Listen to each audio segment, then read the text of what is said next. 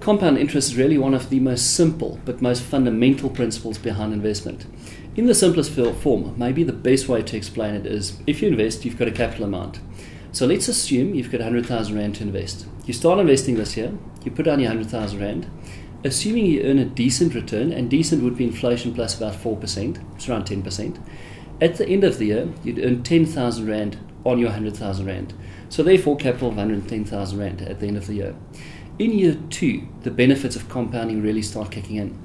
So in year 2, you're earning exactly the same interest portion, 10%, but on a bigger investment amount.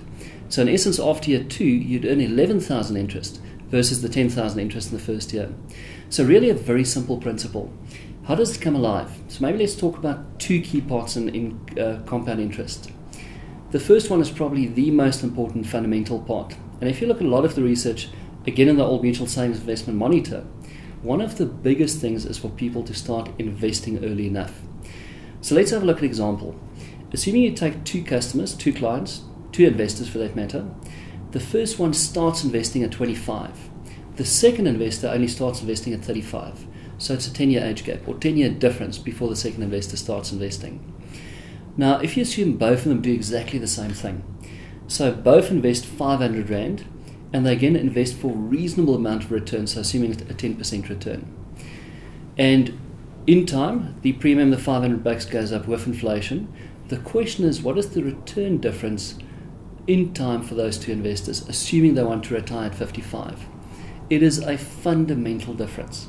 So the first guy who started at 25 would, in that example, get 1.8 million Rand. The second investor, a 10-year delay would cost him 1.3 million Rand. So the second investor in this case would just get short of 580,000 Rands. So that really is, in very simple terms, the benefit of compound interest. Start investing early, and earn interest on the amount that you've invested and on your compounded growth on a year-by-year basis. That's the one principle. The second very, very important one, it's also about the amount of return that you get. So let's again take an example. If you take again two customers, two exact same investors. The one investor investing into a low-risk type of asset, let's call it a bank deposit or something similar, investing 10,000 Rand. Now currently those type of assets would yield approximately 4%. The second investor investing to get a real return. So in essence, to beat inflation, grow their wealth over the long term. The second investor, again, a reasonable type of return is 10%, so inflation plus 4. If you again take the difference between those two investors, after a 10-year period, investor 1 at 4% would have earned 5,000 Rand in interest, plus minus, so his capital would have grown to plus minus 15,000 Rand. The second investor, 25,000 Rand. So again, a very simple illustration. To position, it's not just about starting early, it's also about earning the appropriate or the right amount of return on your investment.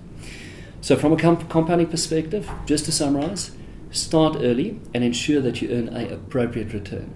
The obvious question is, what is appropriate? And it certainly differs depending on who you are as an investor, what your objectives are, but the key thing in appropriate is earn a return above inflation. Then depending on your own objectives, your own risk profile, it would differ from person to person. But it has to be a real return that grows your capital over time.